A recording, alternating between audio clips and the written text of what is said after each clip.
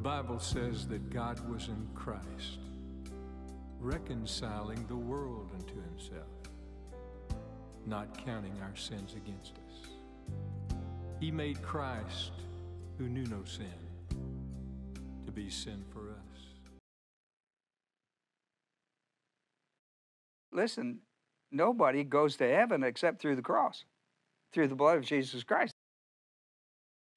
That's the principle. And he established the way. So we're going to look at 4 aspects of God's requirement to go to heaven tonight after a word of prayer. If you're a believer, by that I mean you believe that Jesus died for your sins, was buried and raised from the dead the 3rd day. That's found in 1 Corinthians 15, 3 and 4. The Bible says that gospel that I just mentioned is the power of God unto salvation to everyone who believes. That's Romans 1:16. And then we're told, for by grace we're saved through faith, and not of yourself. It's a gift of God, not of works, lest any man should boast. These are very important principles because Bible is a spiritual book for spiritual people, for spiritual living. Unbeliever can't understand the spiritual meaning of it because he doesn't have the Holy Spirit to interpret it. You can read that in 1 Corinthians 2:14 through the 3rd chapter, verse 3. He's called the natural man. He's a person without the Holy Spirit. We live in the dispensation of the ministry of the Holy Spirit to teach us the truth. Not only do you learn it by the Holy Spirit, but you live it by the Holy Spirit, or it doesn't work. So it's very important that you understand that. When you come to Bible study, because it's a spiritual book for spiritual people, for spiritual living, you can't study it in carnality. How would I know if I'm a carnal believer? There would be evidence of personal sin. You would know it, whether the rest of us knew it or not. It could be in 3 categories at least. For example, mental attitude sins, sins of the tongue, or overt sins. If you're aware of having committed those without confession of them, in silence and privacy to the Father, then you're carnal. It's just that simple. James 1:13, 14. You're carnal.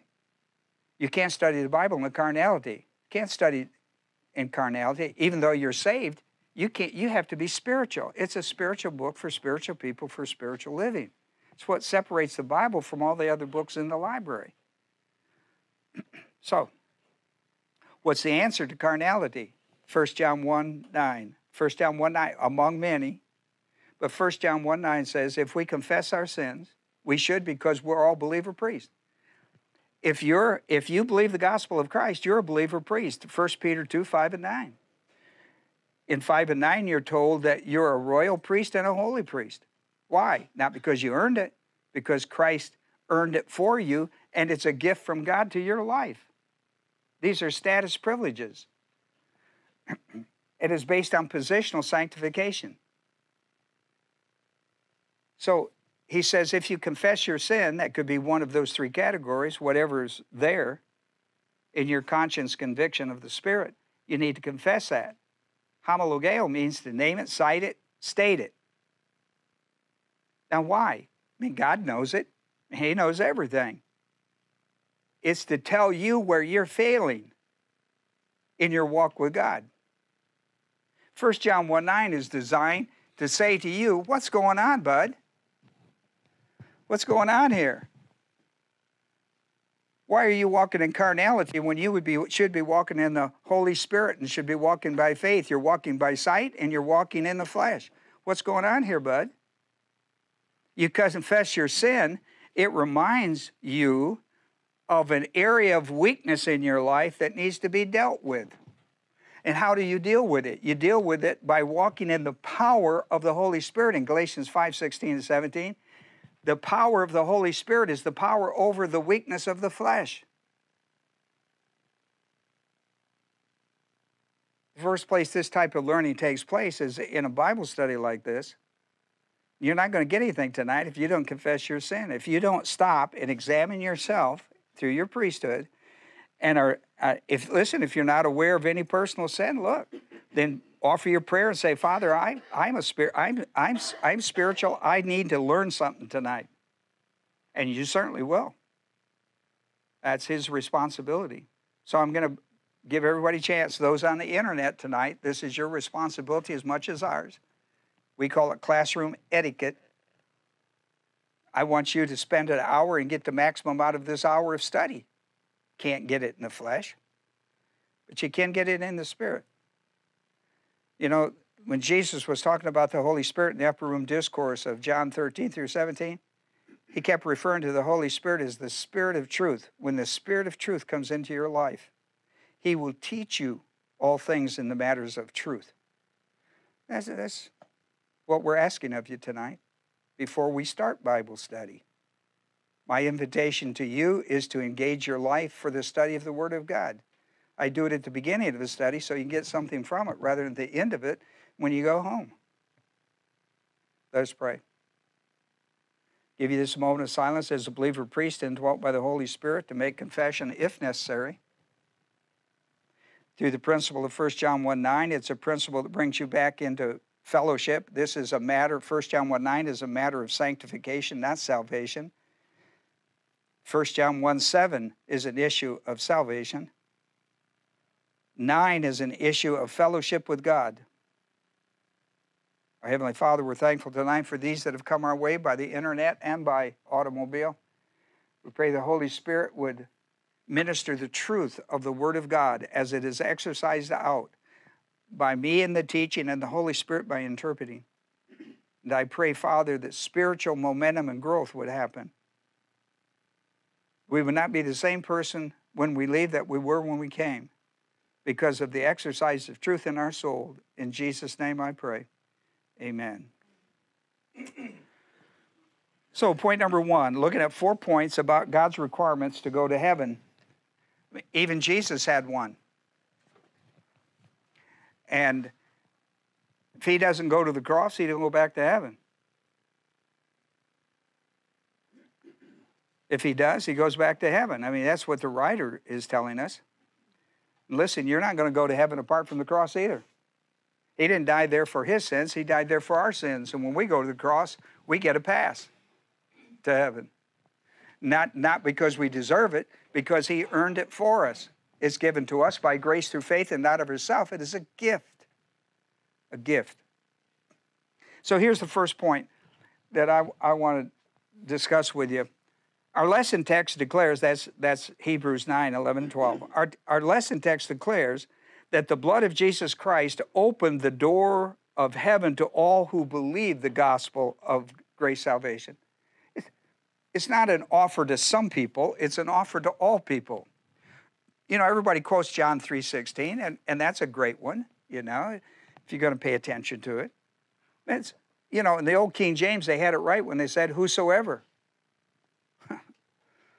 I mean, whoever wants to believe the gospel can get saved. And everybody's going to get a chance to hear the gospel because it's God's responsibility to bring the gospel to a person or the person to the gospel. That's his. Listen, he's big enough to handle all this. And in the day when the Holy Spirit indwells every church-age believer at the point of salvation, that mission can be accomplished easily by the directive hand of God. The internet has speeded that whole deal up. I mean, I can pop the gospel. We're into 25 nations right now. And hopefully to sweep as far as we can that the internet will reach them. But I mean, we preach a very clear gospel and what you have to do to be saved. Yeah. So, Christ, when he dies on that cross, he opens the door. It's not just for Jews. Galatians, the 3rd chapter, verse 27 and 8. In verse 28, in verse 27, he says, you're baptized by the Holy Spirit into Christ. At the point of salvation, the Holy Spirit baptized you into possession. They call it, in theology, we call that positional sanctification. As we teach it, we call it positional truth because there are many things you need to know about it. Then in the very next verse, he says, once you're identified with Christ, and every person who believes the gospel in the church age is, he said, then you need to know something about your identity in Christ. Your identity in Christ, you need to bring into a solid understanding of what that means as you deal with people on earth. He said, in Christ, There's no Jew and Gentile. There's no male and female. There's no free and slave. Other places he goes on and he says there's, like we're in the book of Matthew on Sunday, there's no rich and no poor in Christ. We're all one. We are equal in Christ. Therefore, when you go around and pull all your prejudice out of all your different pockets and apply them to your life, you're way out of line. You are way out of line. Would you agree with that? But you didn't learn that from the Lord. And he says, you didn't learn that from the Lord. You didn't learn that from the Lord. You learned that from another belief system, which is called the world. You know who operates that one? The God of this world is Satan. John 12:31. So, it's important that we understand that when Christ goes to the cross and he dies on that cross for the sins of mankind, behold, the Lamb of God that's come to take away the sin of the world. You know, that John, you know, that John 1:29 and other passages like that.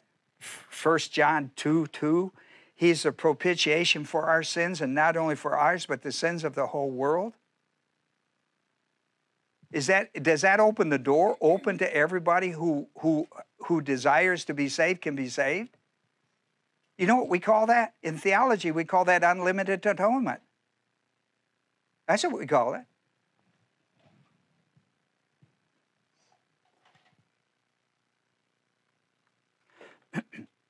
It is only through the blood of Christ that a member of the human race can enter the same holy place where Jesus is. Jesus is seated in heaven, the third heaven. He's seated at the right hand of God the Father. And if you want to be absent from the body and to be present with the Lord where he is today, you've got to go through the gospel of Jesus Christ. You too have to go through the cross. You've got to go through the mediator between God and man to get to God. Jesus said it in John 14:6. I'm the way, the truth, and the life. No man, no one can come to the Father except through me. I mean, how clear can that be? If there was no other verse in the Bible that said that, is that not clear enough to understand that? No one else?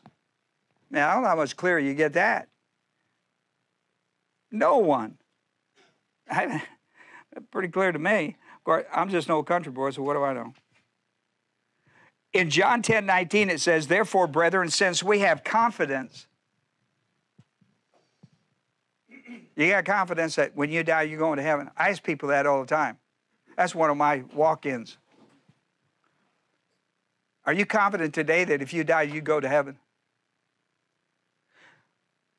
People in the South, 9 out of 10 will say, yeah. Then you have to ask them a couple questions. Based on what? Now, when you go to the North, like I do, you get a straight answer on that.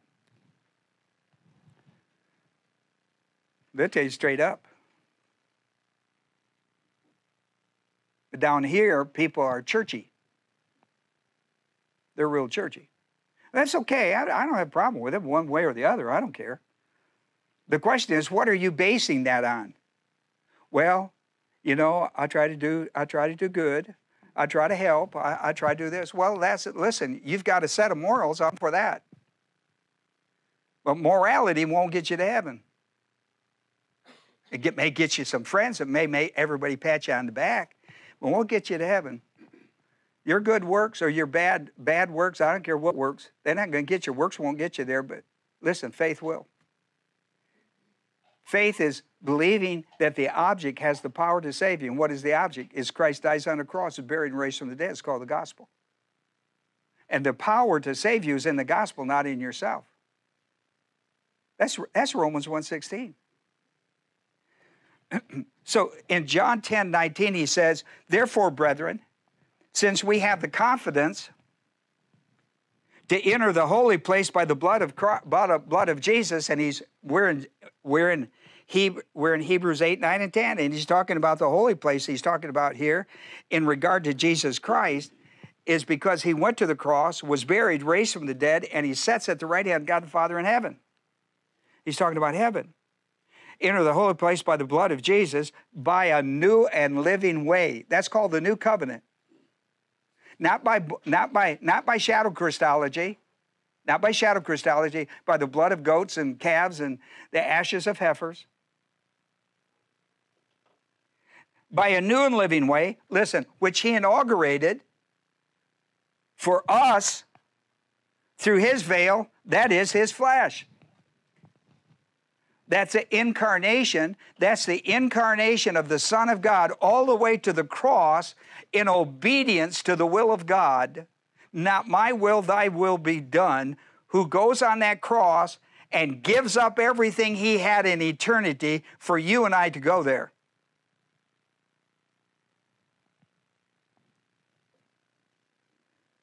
I mean, who? Now, in Hebrews, the 12th chapter on your paper, look at verse 23 and 24. Pay attention to the 5 twos. That's a T-O.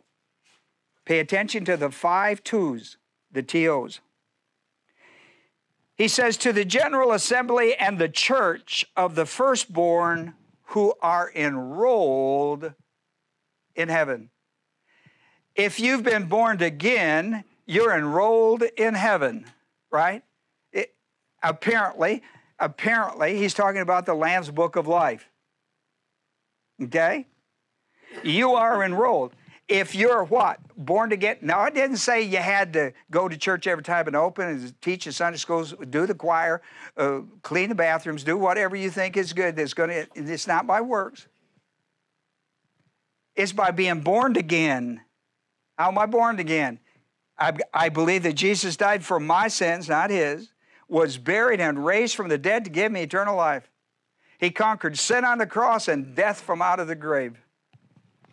And that's all mine. That's part of the package that I get when I believe it. I didn't earn it. I didn't deserve it, but I got it. I got it. You know why? Because I believed it. I believed it. Listen, where I came from, that's the only way I would have ever got it. Just straight up faith. Because I kept saying to somebody, I kept asking them, when they presented the gospel, I kept asking them, what do you want from me, man? What's the deal? Where's the back door on this deal?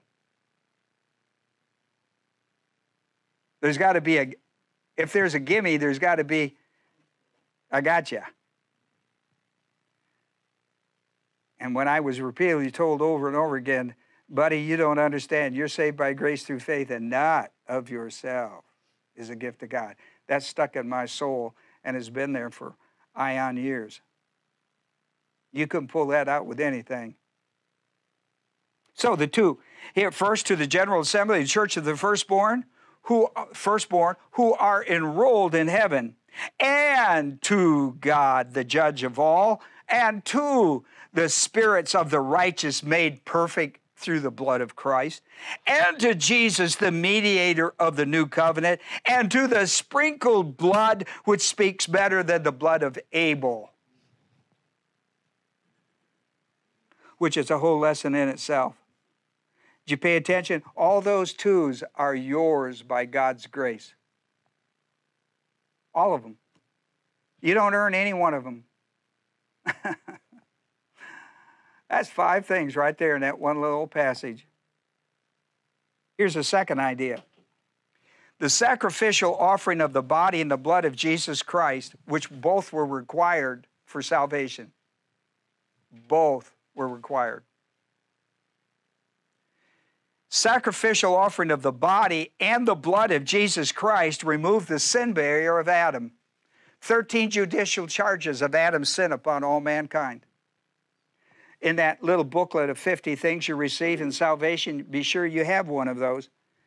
Everybody should have one of the 50 things you get at the point of salvation you can never lose in time and eternity.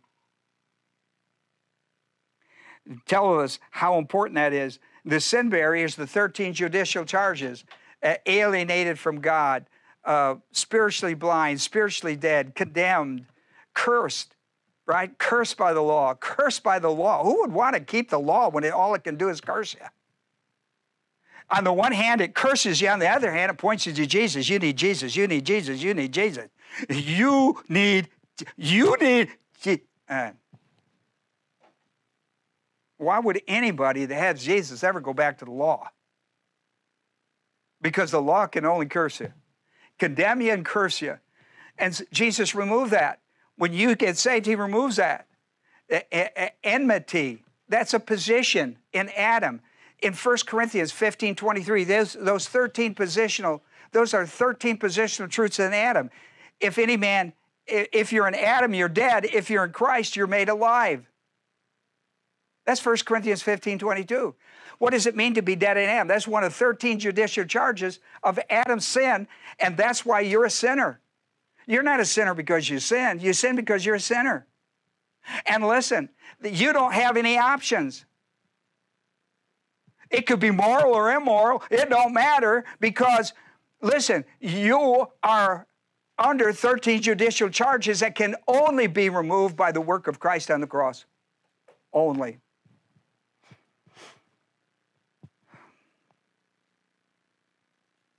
Don't let people lie to you. I'm telling you the truth. You say, oh, you might be lying to me. Well, then, check me out by the Word of God. Check me out. I don't teach you anything that I don't back it up with the Word of God. Well, it said other people do too. I said, check it out. What do I know? Holy Spirit's there. Listen, I'm just a teacher. Holy Spirit's in your life. If you're a believer, he's there to teach you the truth. If you're not a believer, then he'll convict you of what is true, and he'll tell you straight up that the other's a lie. That's the convicting power of salvation. That's not me. I'm just going to tell you the truth, and he's going to push it the rest of the way. That's what I believe anyhow. The work's on him, not on me. I mean, I got to be faithful. I got to be obedient. He's got to do the work. How could I convict anybody? Convict anybody? If I did, it wouldn't be worth anything. Listen, I couldn't even do that with my own kids. I quit that one as soon as they got a little age. Well, shit, I can't do that with them either. Which was a good thing. So the sacrificial offering of the body and the blood of Jesus Christ removes the sin barrier or the 13 judicial charges of Adam's original sin, and therefore opens the door of grace redemption to all mankind. I mean, God's got you under 13 judicial charges. There's nothing you can do about it. You didn't earn them, deserve them. You got born into them. You need to get born again to get out of them.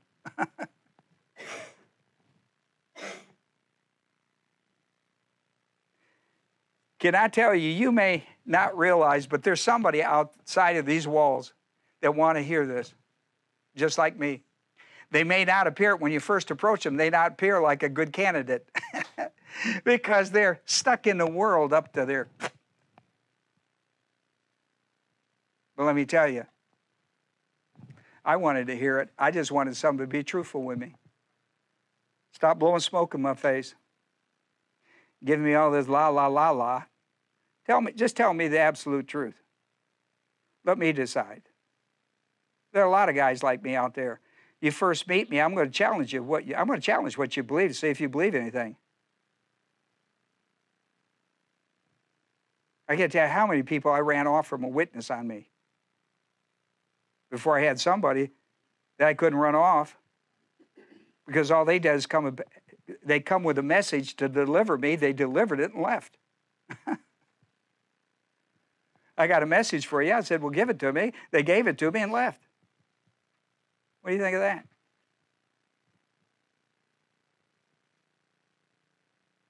Then I hunted them down. Isn't that interesting? Hey, could we talk again? I hunted them down. Listen to Ephesians 2:14. He himself, when you see that kind of phrase put together, it means he alone. He himself. You know, a little kid even understands this. I do it myself. And they really mean that too. They mean, get your hands off that. They don't know how to say that yet. They're not adult.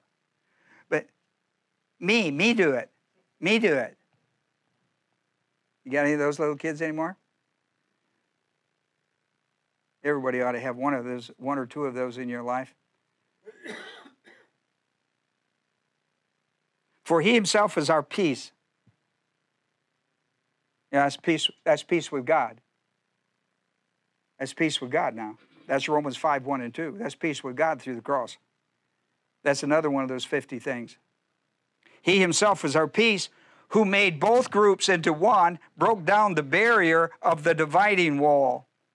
Listen, that barrier is what I described in Galatians 3:27. There's no longer Jew, there's no longer Gentile, there's no longer this, no longer that, no longer this, no longer that. None of that. He's talking about barriers. Listen, there are a lot of different kinds of barriers. The barrier that you have to have removed is the sin barrier. When you believe the gospel, that's removed. That sin barrier, 13 judicial charges, and then you're given the other 37 things.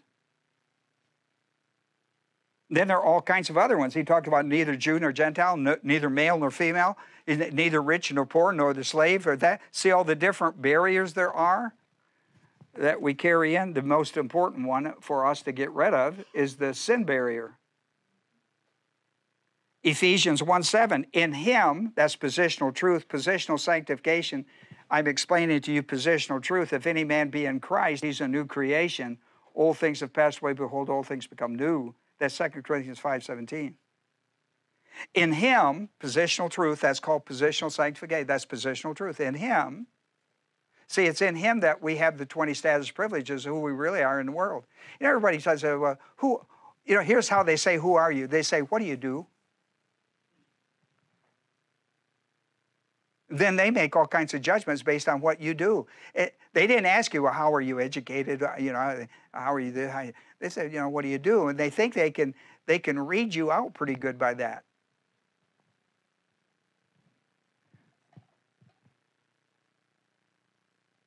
I mean, I'm not saying that's not good. I'm just saying that how much can you read into that?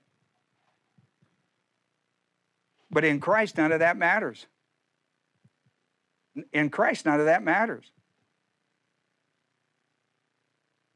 You know who really loves this message? Prisoners.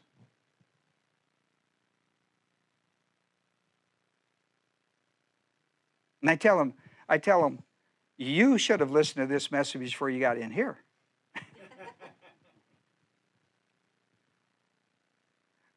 Because now, I'm on the opposite side. When you were out in the world and I talked to you, then you were suspicious of everything I said and did. I'm in the prison talking to you about Jesus Christ, and now I'm suspicious of everything you do. Isn't it funny? And I had to break that in my life. I had to finally just say, I quit. I can't do that. I was suspicious. Every guy, I run, and I go like, wait, it's coming. He wants something. Just wait. He wants something. I had to get rid of that. That's absolutely not scriptural, is it? That's not the way I'm supposed to think.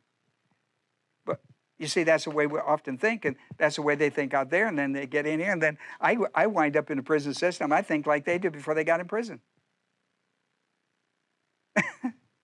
I don't know. It's just funny how God can teach you things, and no matter where you show, He's got some lessons for you if you listen. I went, hey, how did that work? That whole thing got flipped on me. The good thing was I could walk away that day. That was the good part of that. But what do I know? In Him we have redemption. That's the big deal. In Him we have redemption through His blood. You know, redemption is one of the 9 communion factors when you take communion, or the Eucharist, as we call it around here.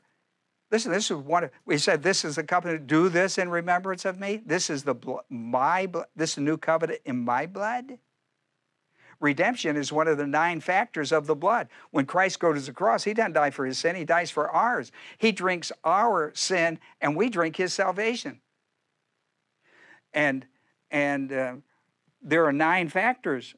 If you read the scriptures, and we do, there are 9 communion factors in the 50 things. There are 9 communion factors that you should pay attention to. He says, well, do this in remembrance of me. You should be thinking about the fact that blood redeemed me from the slave market of sin. I got reconciled. I got propitiated. I have justification. I have peace with God. And the list goes on. There are 9. When you do the Eucharist, your mind ought to be just full of praise and honor when He lays this thing out. This is what the blood of Christ secured in your salvation. You could not secure it in yourself. Wow. And so this, for me, this is a pretty important Ephesians 1:9. In Him, in Christ, we have redemption through His blood, the forgiveness of our trespasses. See, that's those judicial charges. Listen to this. According to the riches of his grace. It didn't say according to the riches of our works. Seems to be a theme of mine tonight for some reason. When you turn the page, you will see he says two other things. He says, for he himself, that's a code now, right? He alone.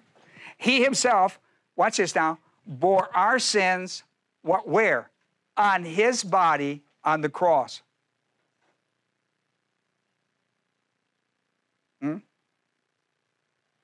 You know, on atonement, you had two animals that were offered. One is going to be killed, and the blood is offered, and the other one, and the sins are going to be put on that one, and sacrificed, and the sin is going to be put on the other one. It's going to be sent away alive. When Christ died on the cross, he did it all. Not only did he shed his blood to secure our salvation, our redemption aspect of this, but also did he secure it for us as believers when we do commit a sin. We can confess that sin. We don't have to go back and get saved again. This is not a matter of salvation. That deal is done. This is a matter of sanctification. This is a matter of the work of the Holy Spirit.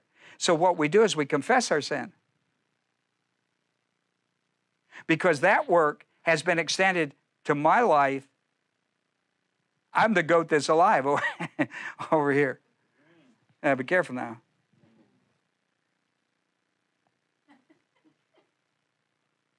Good thing I don't have any of my grandkids in here because they'd be calling me the old. Well, you said I could. So the body, his body. This is the perfect body of Christ. He who knew no sin became sin for us. 2 Corinthians 5:21. He who knew no sin became sin for us, that we might be made the righteousness of God in him. You have to be made it. In your salvation, you're made righteous because of the gift of Christ. On his body. Listen to Romans 5:9. Much more than having now been justified, that's a judicial term. Having been justified, justice. Having been justified by his blood, I just had his body, now I got his blood. Do you understand that? And both issues were sin. Because it has to be the Lamb of God has to go to the cross without sin to bear sin. You understand that? And it's going to be put on his body, and it's going to require his blood, his life-giving blood. He's going to have to give himself voluntarily, give his life, blood, for my redemption. And he did it. Whew. I mean, that's about as good as it gets, people. How much more then, having been justified, I get justified through the blood of Christ. See, that's one of those 9 things in the cup on the Eucharist day. And not only that, he says, justified by blood, we shall be saved from the wrath of God through him. How about that? Saved, we shall be saved from the wrath of God. That's what you get if you don't believe the gospel and you die in this life. You're going to receive the wrath of God. You're going to go to Sheol, a place called Gehenna. You're going to go to a place of torment, and you're going to wait till the great white throne judgment, and you're going to be taken from there before the great white throne judgment, and then you're going to be cast into a lake of fire, according to Revelation 20. In other words, if you compare, you just say, where do you get that? Well, Luke 16 and Revelation 20, in the front of your Bible, it'll tell you where to find them. Just, like any good book, it has a place to tell you where to go. And the good book does, as it tells you where to go. Here's the Eucharist. Here's what we say every Eucharist or communion or Lord's Supper, however you want to call it. We call it Eucharist because of the Greek word giving thanks that's used with these 2 elements. This is my body, which is for you. Do this in remembrance of me. Then in the same way, he takes the cup after supper and he says, this cup is the new covenant in my blood. Do this as often as you drink it in remembrance of me. What should we remember about him? That he came and died and left? No, you're supposed to remember this is about the blood. You're to remember, what did the blood of Christ secure for me in my life that is forever? Because he died one death forever. And there are 9 things in that 50 things pamphlet. This would be well worth it. Listen, just take a little time and read it. You don't have to watch the news and television all the time. Just take a break, have a cup of coffee, eat a donut or something healthy like that. Yeah. 3, there is only one mediator between God, that is heaven, and man, that is earth. Therefore, no one goes to heaven apart from the gospel of grace salvation in Christ Jesus. No one. If you think you're going, you're wrong. I mean, God didn't send his son down here, put him on a cross, die. The perfect sacrifice for sin, death and hell. He takes the wrath for me. Come on. Jesus said, I am the way, the truth, and life, and no one comes to the Father but through me.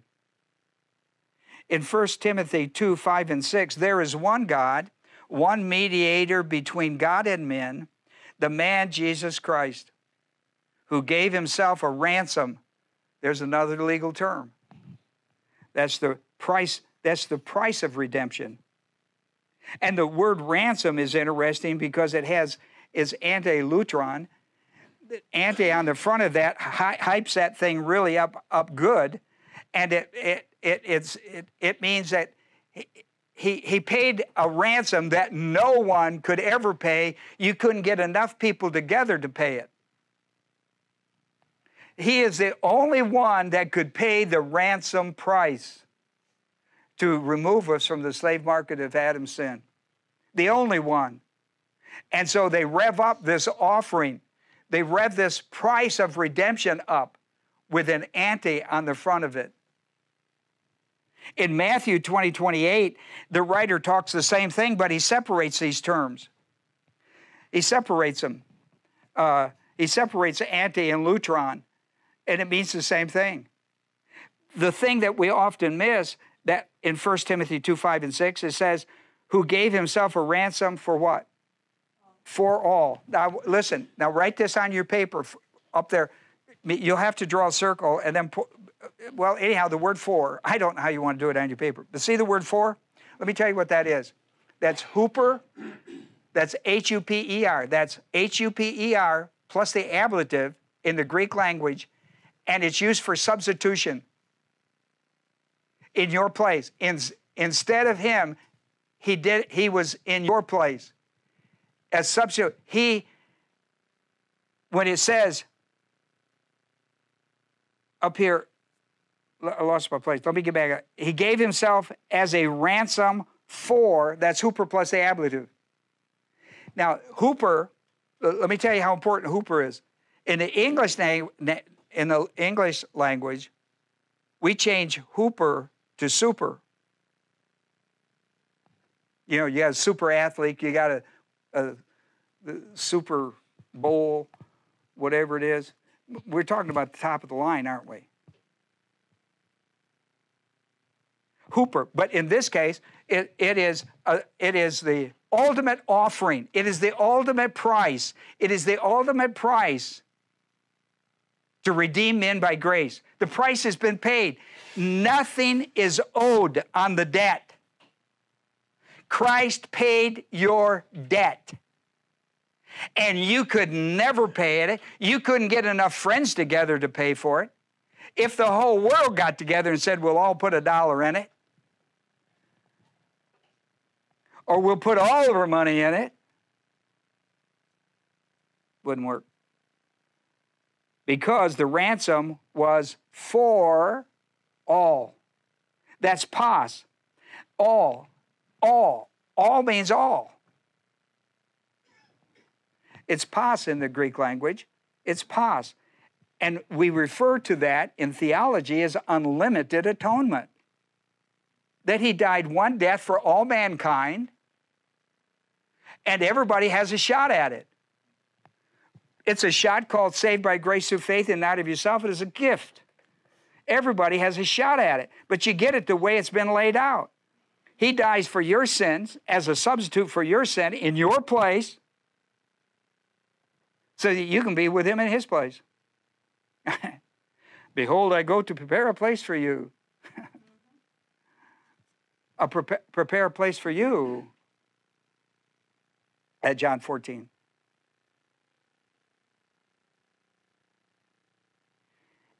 In Hebrews 9:15, and for this reason he is a mediator of the new covenant, in order that since a death has taken place for the redemption of the transgressions.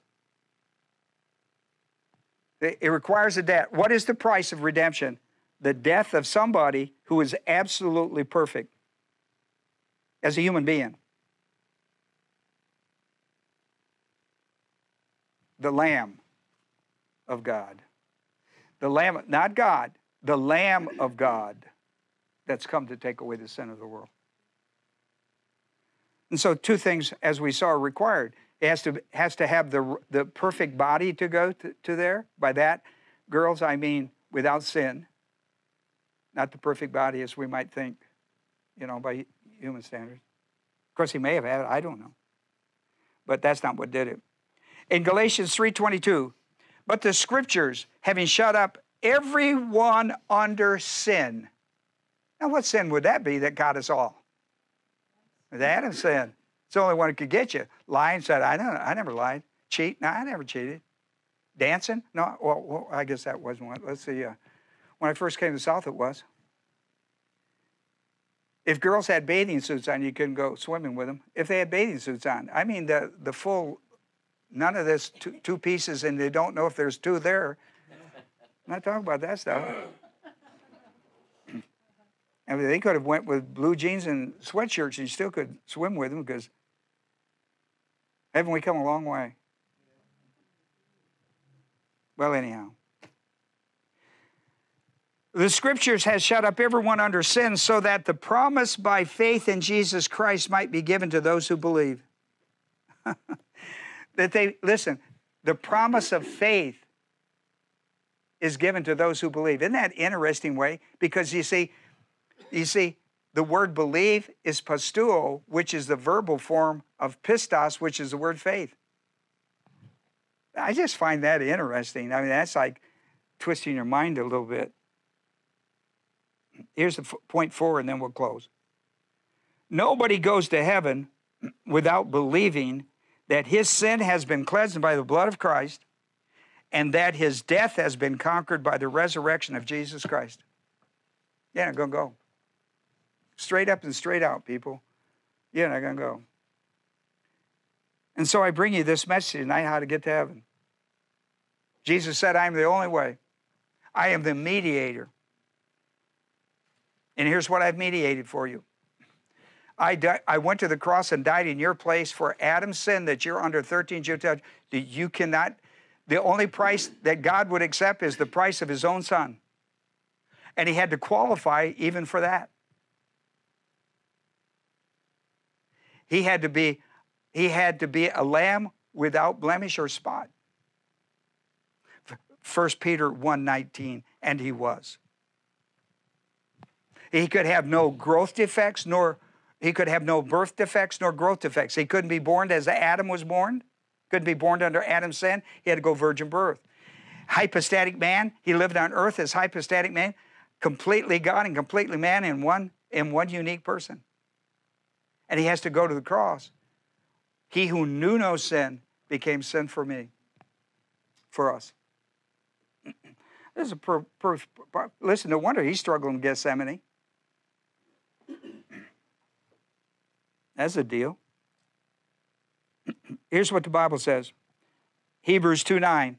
We do not see him who was made a little lower than the angels, namely Jesus, because of the suffering of death crowned. Now, last Sunday, we dealt with the 4 crowns that believers can get. And we talked about last week, because I'm in the book of James. James 1:12 talks about the crown of life, that those who go through undeserved suffering for the sake of Christ get if they run the race, to the finish. You don't have to win it. You have to finish it, though. Paul said, run the race to the finish. Keep the faith. So that's important. So we talked about that. But look, what's interesting, I mentioned that the word for the crown is Stephanos, the word for crown. Now, there's a crown for the king, diadem. That's a Greek word. But Stephanos is the one that's used here, that was used with the Greek Olympics. This is the word crown, wreaths and stuff. What is interesting, notice this is the word that's used here, and I showed it to you in the verbal form. Jesus, because of the suffering of death, crowned with glory and honor. Crowned, that's a Stephanos. You know what that's given to? It's given to the person who finishes the race. It's the perfect tense. He's going to wear that crown until he comes back again and is given the crown of diadem, Lord of Lords and Kings of Kings in business. And when you get to heaven and you go before the judgment seat of Christ, there are 4 crowns up for grabs if you'll walk it out in your life. Right? And we talked about him Sunday. Listen, I'm sticking a carrot out in front of you. That's a good one. Because the crown, whatever, there are 4 crowns, whatever that crown is, it's attached to something. And listen, you walk that out to get it. You go through the suffering. There are things that you do which is done by faith in the power of the Holy Spirit. And they're status symbols in the next life.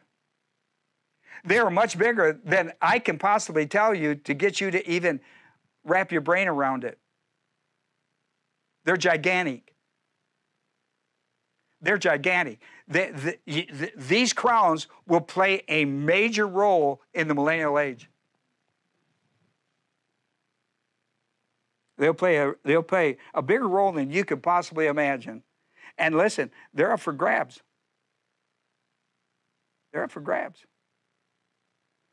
So, and you get more than one. Just pile them up top of me. Wear this on Monday, and this on Tuesday, and this on Wednesday, and this on Thursday. I don't know. What do I know? Listen, suffering. Listen, you know that when they put that crown of thorns on his head, the Roman soldiers did, to mock him, right? They were mocking him. Oh, and that crown they put there, that was to symbolize their Olympic Games, like putting a gold medal on him or something. Except they built that, and you know what the Bible calls it? Stephanos. The crown of thorns. Listen, and he wore it honorably too. But God saw another crown. He saw the suffering death crown with honor and glory. What a wonderful thing. God's view of us is so much different, our view of one another or what other people perceive. Everybody standing around the cross went, oh. And God went, well done, buddy, well done. That crown up there was nothing to deal with the suffering. But you know what God saw from the heaven side? He saw his son take it all for the Father. He saw him take one for the Father. And the Father, what he saw in his son doing it was honor and glory. That's the way God sees us, people. That's the way God sees us. He sees our potential. He sees what's better in us than we see in ourselves or other people could possibly see in us. You need to pay attention to that stuff. Here's Titus 2:11. For the grace of God has appeared, bringing salvation to all mankind.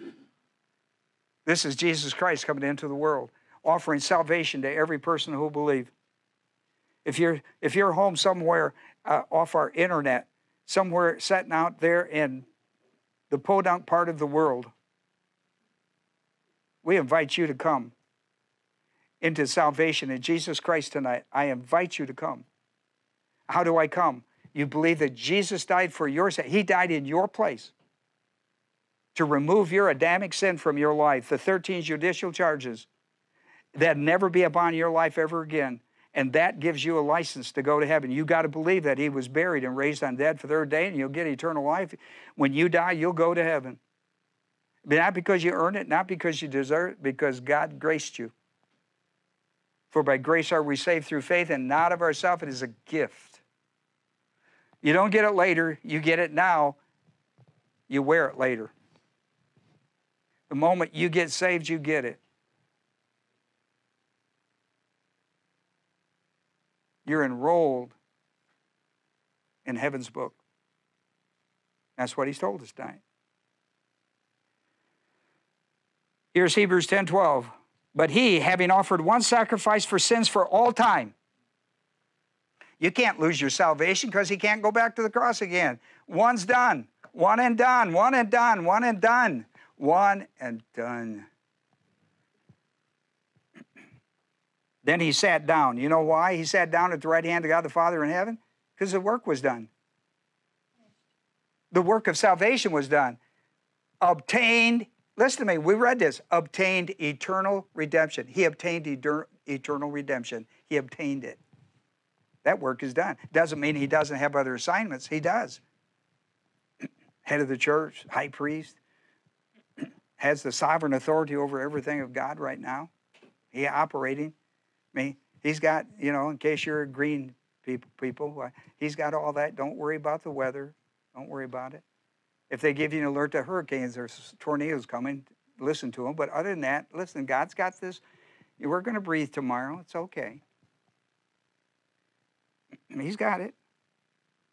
By one offering, he's perfected for all time those who are sanctified. By one offering, I don't know why people don't get this. By one offering, he has perfected for all time those who are sanctified. You know the moment you're sanctified? Listen, the word sanctified and the word saint comes out of the same word in the Greek language. Same idea. The moment in Christ, you're sanctified in Christ. You are a saint. This is one of the 20 status privileges you are.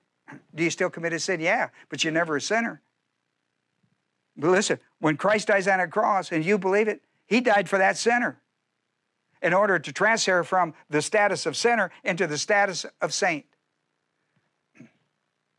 If you want to grow into that title, then get your head in the Word of God and start living by the Spirit and stop living by the flesh.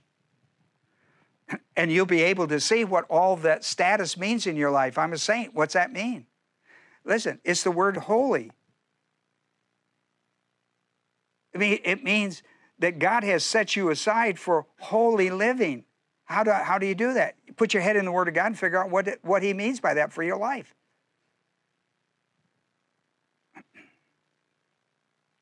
By this we have been sanctified through the offering of the body of Jesus Christ once for all. Aren't you glad for that once for all? Well, let's close in a word of prayer. And we'll release the internet people. Give me a moment here, people. You can shuffle those papers in a moment. Okay? We ain't going nowhere now. Here we go. Listen, you need to be sure that you got no questions about this thing tonight. You want to go to heaven? Who doesn't want to go to heaven? Listen, there's only one mediator. It's the person of Jesus Christ. And here's what he did that you've got to believe in order to be saved.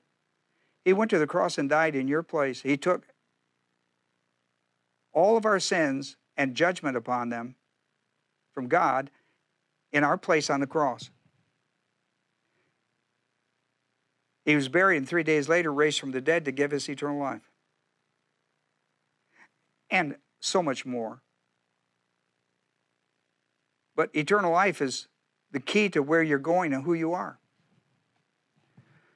When you die, you'll be absent from this body as a believer. You'll be absent from this body and you'll be present with the Lord because he promised it. In John 14:1, he said, I go to prepare a place for you. And so he has. And you have that confidence from the Scriptures. Again, Moran, what must I do? You must believe. The gospel is the power of salvation to everyone who believes, Paul said in Romans 1:16. You need to do it tonight, you need to do it now. If you haven't done it, you need to do it now. If you've done it, you're not quite sure because you've lived in some sin. It's because you don't understand the Christian life. You need to go to our website, pull down information or from doctrinalstudies.com and study some of these principles. Father, we're so thankful tonight for these that have come our way by automobile and by the internet.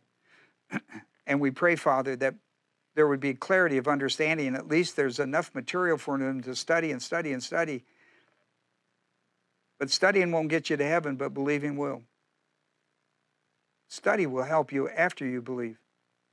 Will help you grow in grace and knowledge of the Lord Jesus Christ. Before that, it's all about the gospel. It's not about the Bible. It's not about church. It's not about other Christians. It's all about Jesus Christ. It's all about the cross. It's all about the gospel. That's what it's all about. And if you're trying to confuse these two things, well, I've been to church, I didn't get anything. Oh, I know believers, they don't live. Forget all that foolishness. That's all foolishness. That's a distraction to you. Father, make it clear tonight that what's important to the unbeliever is the gospel of Jesus Christ. And the gospel is that Jesus died, was buried, and raised from the dead on their behalf. And when they believe it, they will get saved. Then they can talk about the church. Then they can talk about the Bible. They can talk about the Holy Spirit. Then they can talk about these things in the reality of the new birth. I pray tonight, Father, for these people that have been confused, and they're all over the place with this. May they get clarity. May they pull down this study and study this thing. May they stay with me. If they're by the internet with me, they need to stay with me. Pick a night, Tuesday, Wednesday, or Sunday, and stay with me 1 year faithfully. And you will see God transform your life. You will see God transfer your life if you pay attention to it. Get you a night and stick to it for a year. Complete something in your life that would be beneficial for you for eternity. In Jesus' name, amen. The Bible says that God was in Christ, reconciling the world unto himself, not counting our sins against us. He made Christ, who knew no sin, to be sin for us.